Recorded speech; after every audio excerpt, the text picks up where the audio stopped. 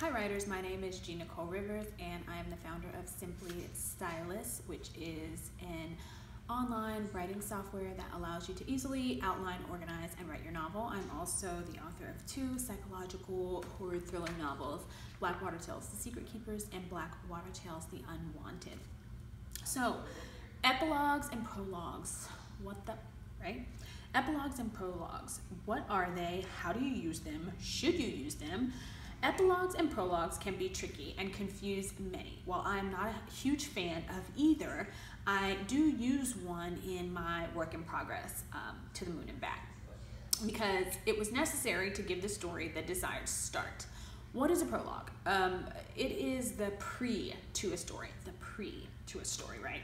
Meaning it is the part of the story that comes before the story, not necessarily in a linear way, but just some information that you want to put ahead of the main story. So then why don't you just make it part of the story? Good question. Your prologue should be unique in a way that does not fit directly into the main narrative of your story that you're writing. For example, in my new book, like the one that I'm working on, I use the prologue to introduce the legend upon which the main story is based. In the prologue, young boys sit around a campfire telling creepy stories, including the legend that will then directly influence the main characters in my story as they move into town.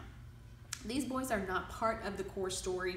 I have them show up again in a very background support type of way, but other than that, they're not a part of the main narrative at all. I'm just using them in the prologue to give the reader this important foundational information and to highlight the perspective of the townspeople, which we may not otherwise see clearly, and to introduce a little bit of mystery before the story even really starts.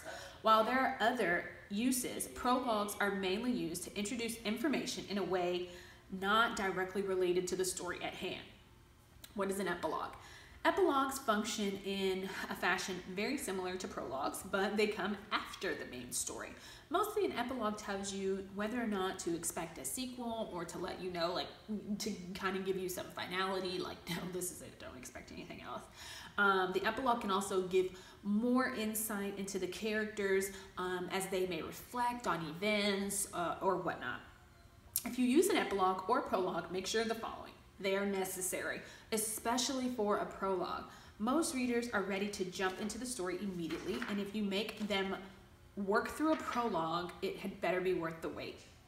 Also, make sure that the story requires a prologue or an epilogue. If your reader skips either, will they be lost in the story? If so, then that information should probably be included in the main narrative. Epilogues and prologues should act as tasty tidbits. They should not be an integral part of the actual story. Keep it short. Readers are already hesitant to read them, so don't make them too long or you run the risk of readers like me just skipping them altogether. Make sure that they are engaging. Nobody wants to struggle through a 20-page family tree that reads like the book of Genesis.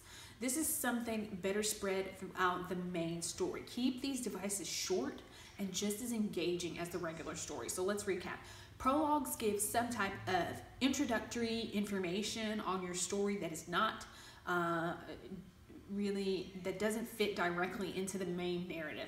Epilogues add some type of conclusion, reflection, or foreshadowing that is part of the story, but again, do not fit directly into the main narrative. If you use either one, make sure that they are necessary, make sure that they are short, and make sure that they are engaging. Just my opinions. If you've enjoyed this video, please like, comment, share, or subscribe. If you are ready to finally start writing your novel today, you can go to simplystylus.com and set up a free trial account. If you want to stay in the loop and get more information from me, writing tips, and all those good things, you can join our email list, and with that you can automatically download your quick guide to creating compelling book blurbs that make readers choose your book. You can also join our Facebook writing group, Simply Writing, and connect with some other writers who are supporting one another on their writing journeys, and there you can download ways to create killer book titles. Your story starts here.